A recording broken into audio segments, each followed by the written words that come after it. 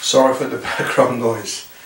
I have a professional film studio in my house, so I hope you don't mind me having some background noise. Basically, your goal as a breeder is to love your dogs, raise your dogs, give them the best life possible, provide them an outlet for their energy, their needs, give them a home environment to grow up in, and give them a lot of love and attention. Diet is very important for your animal. Having a healthy gut diet is extremely important. Getting proper veterinary care is very important. Giving the puppies you raise the best start in life is very important. Doing a lot of handling and a lot of socialization and a lot of environmental exposure. All of these things are very important. So while in these videos I focused on the mechanics of line breeding and inbreeding, the most important thing you need to do is love your dogs and take care of your dogs. And if you're trying to develop a breed or a line, that's all very good. It's not quick.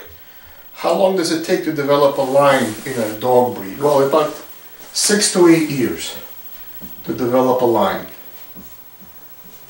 And to develop a breed will take about 20 years.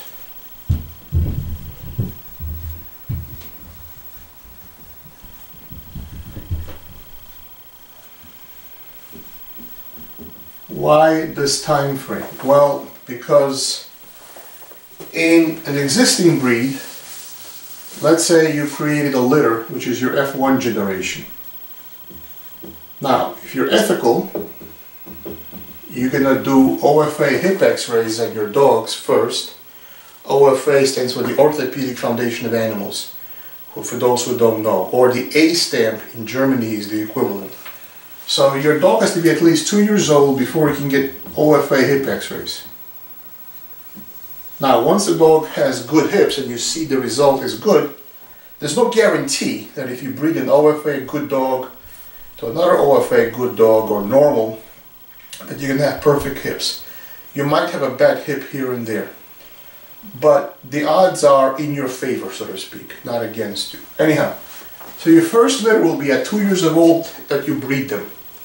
You keep a females off of your litter, and then you wait for that female from your first litter to become 2 years old, and then that female, which is a daughter of this female, she will be 2 years old before she's bred, and she's OFA hip certified.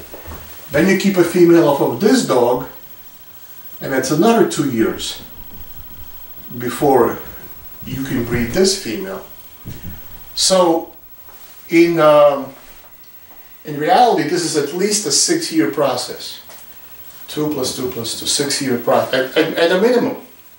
Now that includes training the dogs. Hopefully you title your dogs and you see what they're about. Now through training you know what your dog is about.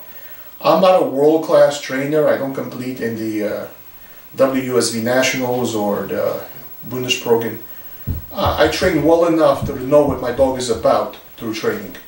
I can see what kind of pressure they can take or not take. I can see what temperament characteristics. If you don't work your dogs, you don't know what they're about. You have to work your dogs, especially in the sport of Schutzhund, and that sport also exerts artificial selection pressure on your breed. Dog sports have a lot to do with genetics, especially in the working breeds.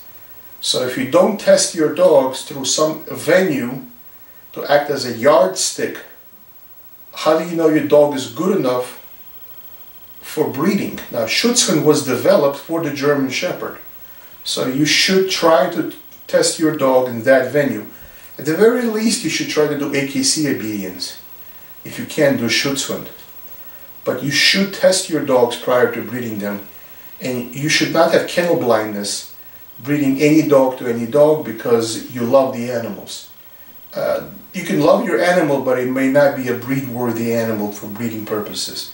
You shouldn't have kennel blindness, and you should have open eyes on what you're producing and what this dog offers the next generation of dogs in what you're producing.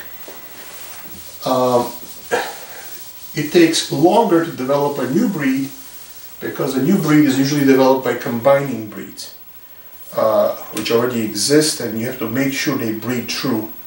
A combination I see happen often these days is the Shepherd Malinois cross.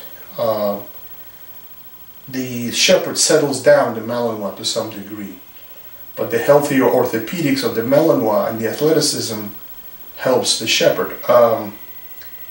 I don't know if that will ever become a breed. Right now it's a mix. There's no concentrated breeding program in the country as a whole to make a new breed. But these crosses happen, but they're not a breed yet. So that's my point. To be a breed, somebody has to agree to form a breed, or somebody has to become the steward of the breed. Anyhow, if you like this content, genetics, training, obedience, the ability to understand animals. I have more than 20 years experience with dogs. I've raised many dogs. I'm an old guy. I'm in my 50s.